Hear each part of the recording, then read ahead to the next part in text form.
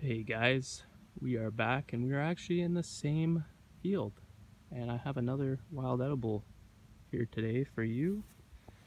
And it is the Oxeye Daisy. It's got some flies on it. They love it. The leaves on this one aren't the greatest, but you can see they're kind of serrated shaped and pretty small. So again, pretty easy to identify this one, but I bet you didn't know about the daisy. There are quite a few more growing here in the field, scattered about,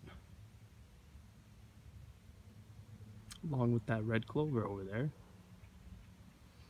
But I bet you didn't know about the daisy is that it is edible, and I have personally never tried it, so I can't say how delicious it is or not, but maybe one day I will try it. And just remember, with wild edibles, even though it says that it's edible, everybody is different and the body reacts to it differently, so just consume it in small amounts, wait 24 hours and see how your body reacts. If you're okay, then you know you can continue to eat that plant.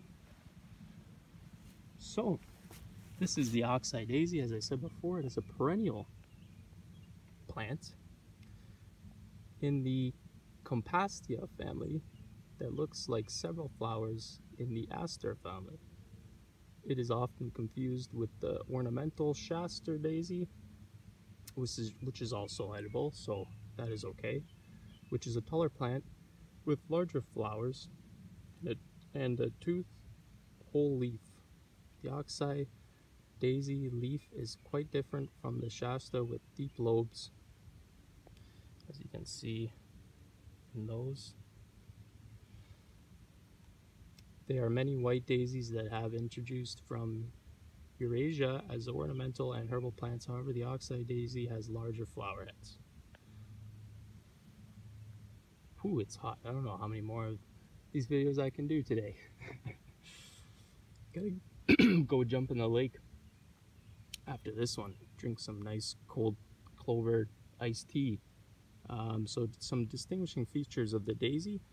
In general, daisies are characterized by long, smooth central stem that terminates in a single flower head. The star-shaped flower head has center composed of yellow disc florets surrounded by ray florets with long white petals. This is perhaps one of the most recognizable flowers in many countries.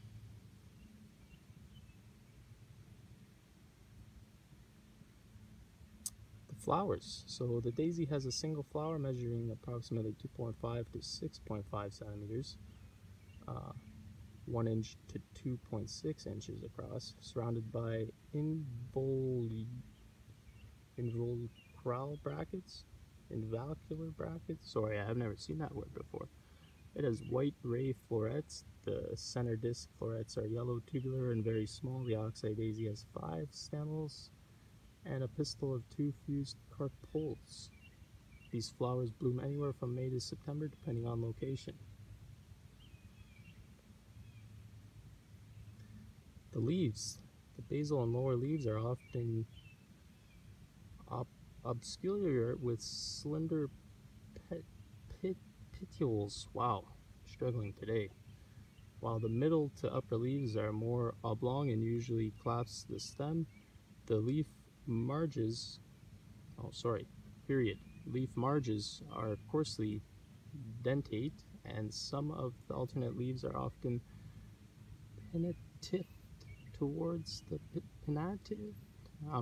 toward the base. The upper and lower surface of each leaf is pretty much hairless. Wow, sweating out here. Nice to make videos though. I like discussing this stuff. It's awesome. I love sharing it with you guys too. Hopefully some of you find it interesting. Weird noises coming out of the forest right now. Anyways, the height. The daisy grows between 30 and 90 centimeters tall, 1 to 3 inches. The stem is virtually hairless. 1 to 3 feet. My bad. Habitat. The Oxeye daisy prefers Low fertility of old fields and pastures, yet flourished as a weed in many locations such as meadows. People's lawns and vacant lots. Tends to prefer well-drained soil and does not like shaded areas. It thrives in direct sunlight and can tolerate high winds. Where the soil has a lime deficiency, Oxeye daisies will grow to help replenish the lime. Ah, very, very cool. It is native to Europe and parts of Asia, including India and Far East, and was introduced to North America, Australia, and New Zealand. It also grows in South America and in several African nations such as Zimbabwe, Tanzania, Kenya, and South Africa. The edible parts, the leaves, can be eaten raw or cooked. Young spring shoots are finely chopped and added to salads and soups. Some people find this plant can be somewhat pungent and prefer it cooked. Keep that in mind. The root can be consumed raw and the flowers can be tossed into a salad or pickled. Very interesting. Young plants are more desirable, so also keep that in mind. So some other names for this plant is the moon daisy, and some similar plants are the shasta daisy and the common daisy. And this one doesn't have too many recipes, just one in fact. The spicy pickled daylilies and daylilies and daisies. Oh, daylilies, there you go. Spicy pickled daylilies and daisies. So I guess you could do one or the other if you wanted to as well. So that is it for this one, and I hope you guys enjoyed that. Here's a couple more shots of the daisy. Oh man, these beetles, whatever they are, they're loving this thing. Look at that. Alright guys, have a great day, and we will be back soon. Hope you enjoyed.